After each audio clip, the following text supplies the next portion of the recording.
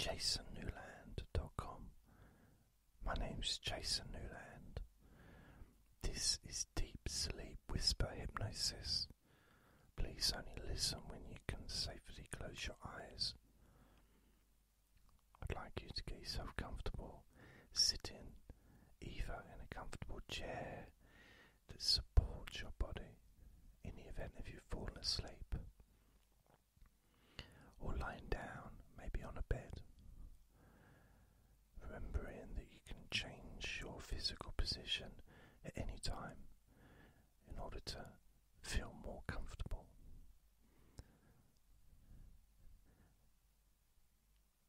Now I'd like for us to just go through your body. You can go through how you feel. I'm going to do the same with how I feel. We're going to start at the top of our heads, moving down to our feet. And I'm just going to mention each part.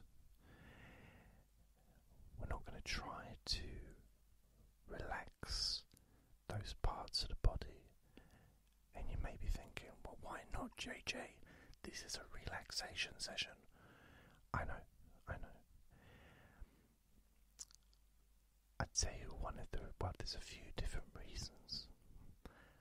And if you're listening for the first time, I kind of don't want to spoil the surprise. The fact is, when we focus on a part of your body, and all you're doing is observing, and you're not holding on to it, you're not holding on to a feeling, you're not trying to push a feeling away, that in itself is relaxing. That in itself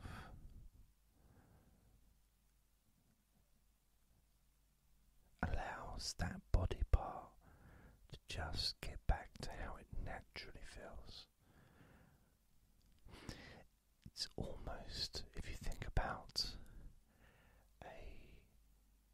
an army squadron that's being inspected by the squadron leader, and everyone's standing up straight, chest out, shoulders back, immaculate condition, everything perfect, shoes all shiny, whatever. And as soon as the sergeant says, at ease, they go from being at attention, their legs go apart and their arms maybe go behind their body, behind their back, and they're more relaxed. But they're still alert, they're still aware, they're still very much aware that their sergeant is there looking at them. But they're more relaxed.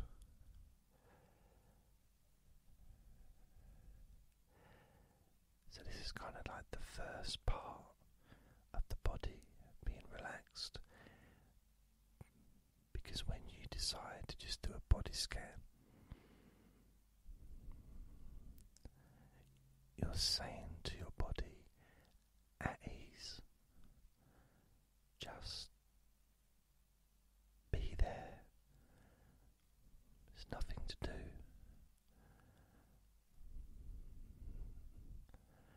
But then when the sergeant says, dismissed, everyone there, including the sergeant, relaxes.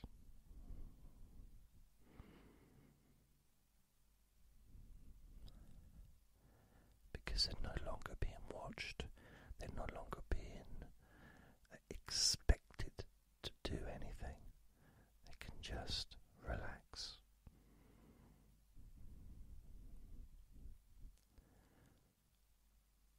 Now, I'm not a soldier, but I used to be. I'm trying to say this without laughing. I used to be in the Sea Cadets for a couple of years, so I did a lot of marching and stuff. But when you're observing, to start with, it's almost like you said to your body, at ease.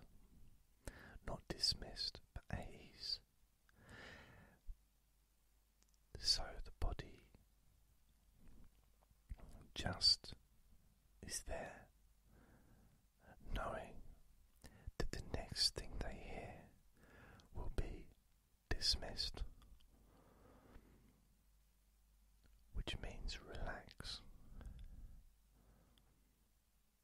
Just do what you want.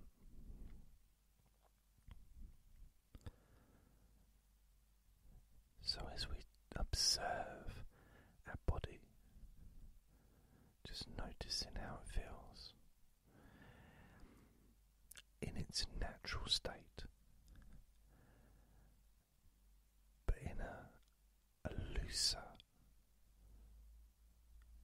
place where relaxation and tension may be there at the same, little bits will be there at the same time.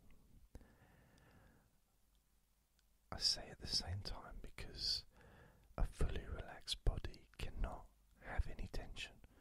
You can't be stressed and relaxed at the same time.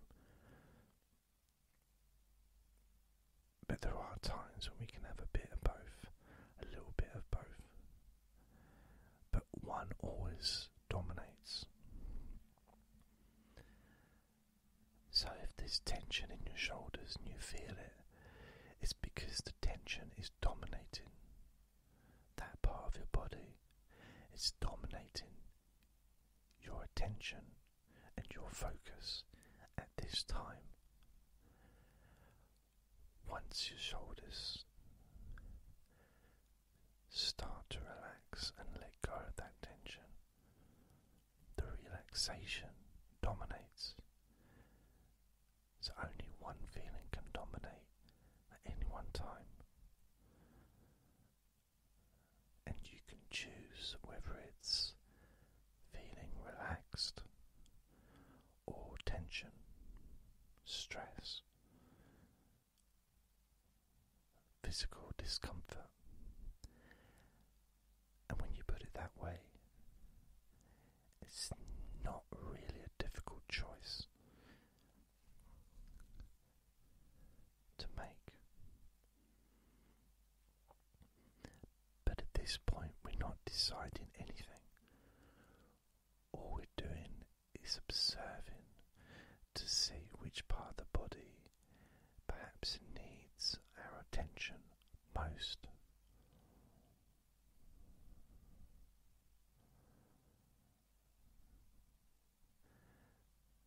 But something wonderful happens, because as you go around each part, something happens which happens in a squadron, in an army, even in the cadets. When you're being inspected, when you're being watched, there's a degree of tension there, even if you're at ease. But once you've been observed and the sergeant moves on to the next person, you automatically start to relax.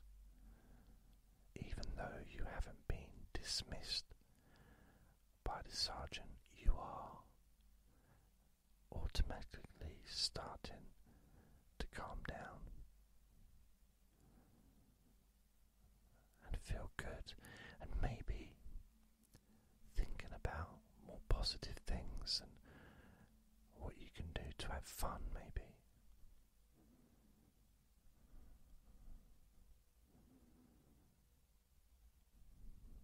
So we're going to just focus on your body and notice that this idea seems to come into play a little bit, because when you observe your arms your legs or your stomach. It's almost like your stomach or your arms or your legs are aware that you're focusing and observing them.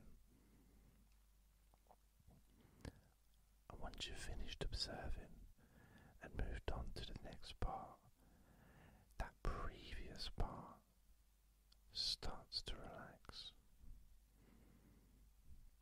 Sometimes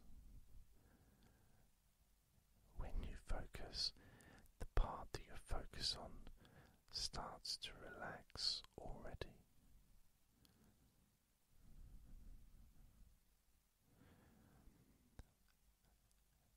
And there's the other side, because there's the inner squadron. If the sergeant is going through the first 10 people, there might be 30 people all standing there after maybe 5 or 6. The rest of the squadron also start to relax because they're seeing their friends and their comrades are okay.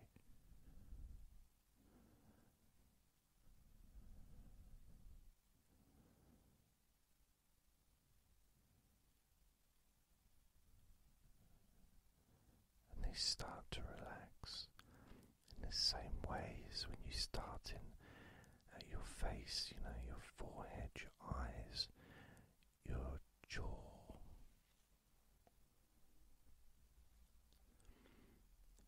Your neck, your chest. By the time you get to your chest, your feet, your toes will be relaxing. Your legs will be relaxing. Your hips will be relaxing. Your stomach will already have started to relax. Your shoulders, arms, hands and fingers will be relaxing.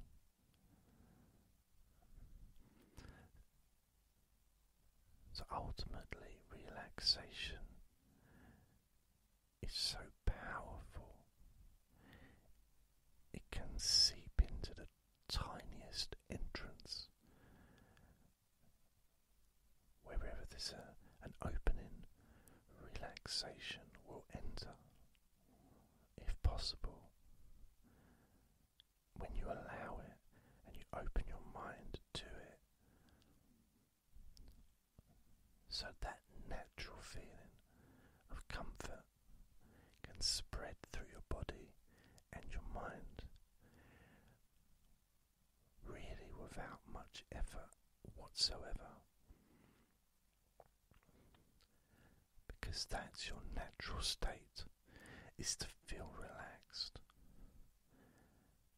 And of course, falling asleep is 99.99999% relaxation. The part between feeling deeply relaxed and being asleep isn't even noticeable. It just happens. We're not aware of it. We don't need to be aware of it. It's just a natural progression. And if falling asleep is something you need to do, or something that you perhaps want to do, you're giving yourself that suggestion by thinking it, which means your mind and your body know which direction to take with the relaxation.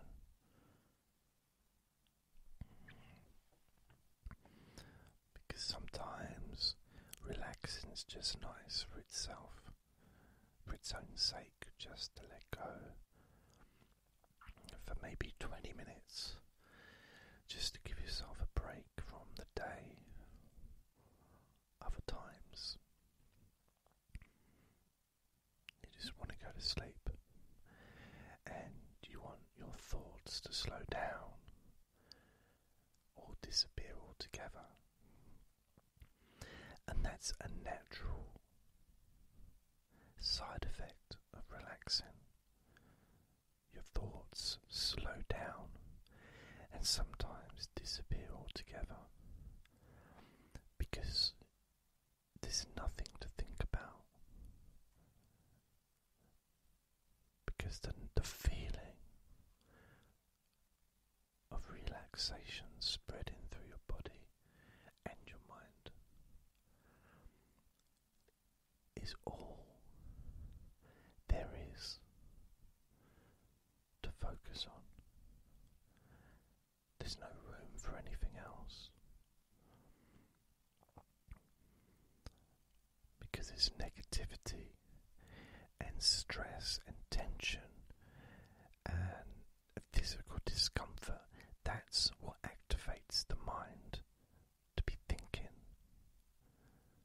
negative thoughts or any other thoughts. Tension and stress stimulates the mind to think about all the reasons why this and that. But when you're relaxed, the exact opposite happens. Because relaxation does not lead to thinking. Relaxation does not stimulate the brain to think about anything. If anything, what happens when you relax is that relaxation enters your brain and your mind and heals your mind and brain. Not just calming down, eliminating negative thoughts or chatter, but it kind of cleans up your mind, heals, fills it up with deep, deep calmness, peacefulness. Because you don't need thoughts in order to appreciate and experience this relaxation that's already grown within you. And I know that we haven't started the body scan yet, and we'll do that now. As you probably already noticed, the way you feel has changed. You feel more calmer,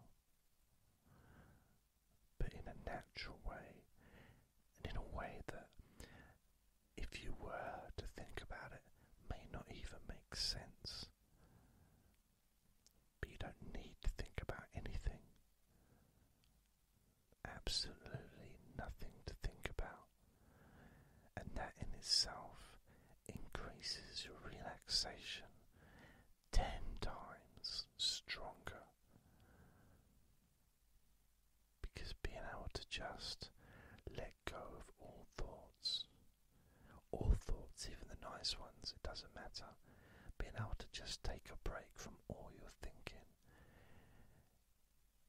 is such a freeing experience. Such an amazing feeling of comfort, of letting go of everything. It's very healing as well. So we're going to start by focusing, and as we focus, just notice how your body feels in that part of your body. Focusing on your forehead,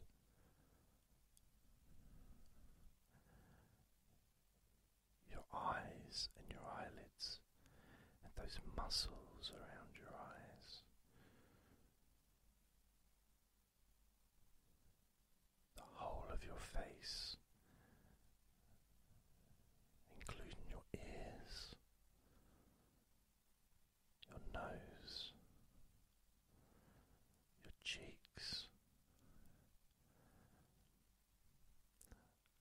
is your mouth, not just your lips, not just your gums, your teeth, your tongue, but also around the outside of your mouth, your top lip,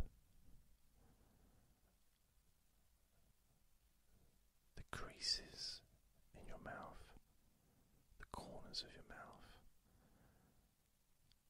that part between your bottom lip and your chin.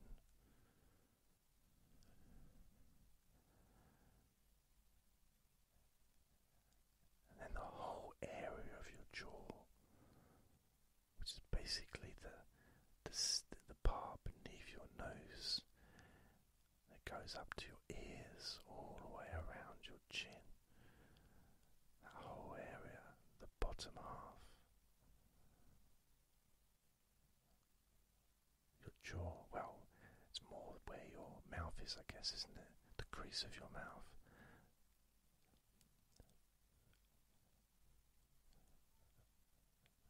Quite often we focus on the jaw as being more the chin, but so much of it is the area near your ears. You can feel it when you talk or when you eat. You can feel, and there's that connection. So the jaw is quite a large area, really, of your face. Then there's your neck,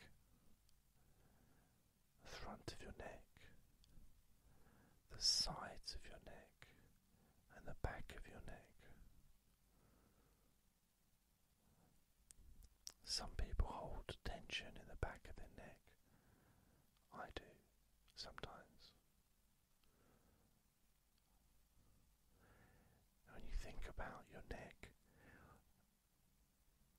how strong your neck must be to hold your head all day long,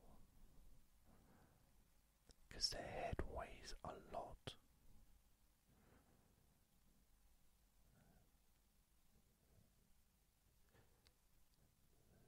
So the neck needs to have a lot of love and care,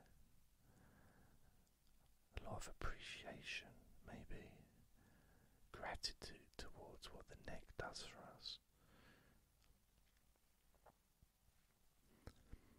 Moving down to your chest, just like the stomach, your chest moves every time you breathe. I think that's what kind of connects it to the stomach in a way, is the fact that it's near the stomach, but it is affected by your breathing. And it's really weird that I say that, because I've noticed in my stomach almost any remaining tension just left my stomach, and my stomach feels so relaxed.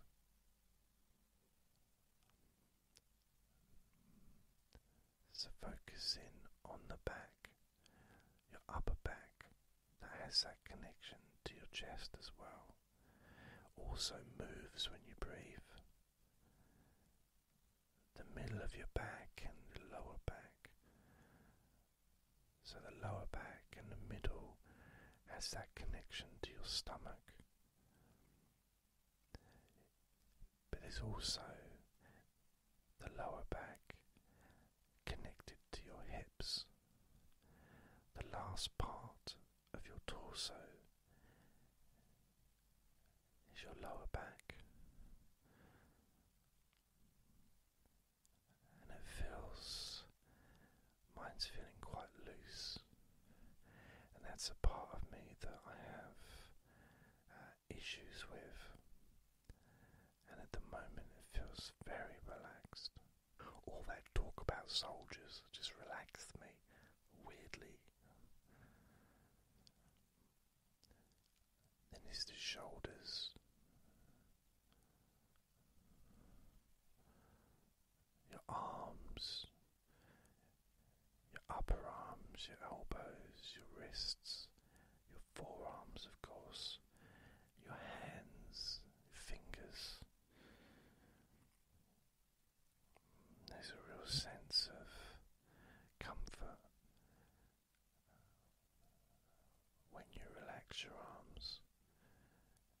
especially your hands.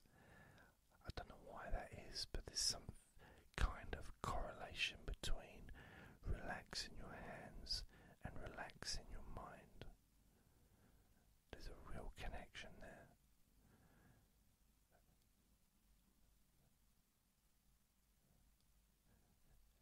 And the same goes with your lower body. So there's your hips, you can focus on your groin area, your buttocks, the tops of your legs that connect to your hips, your thighs, knees, shins and calf muscles, moving down to your feet, your ankles and your feet and your toes. Just like the hands, there seems to be this correlation between relaxing your feet and having a relaxed mind. It's quite nice.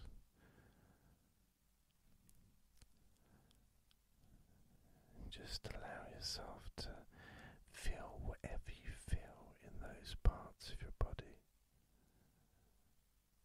Now, I feel very relaxed.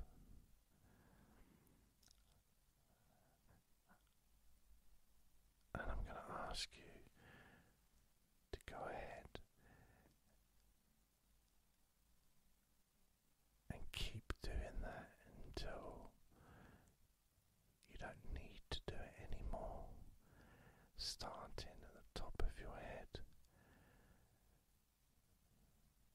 your forehead, your eyes, your jaw, neck, chest, stomach, back, shoulders, arms, hands, your hips, your legs and your feet, and just going through each part of your body. Maybe you could just say to yourself, dismissed, and allow your body to be however it is and to feel however it wants to feel. And you can do that in your own time for as long as you want, until you no longer want to do it or no longer need to do it. And I'll leave you to do that.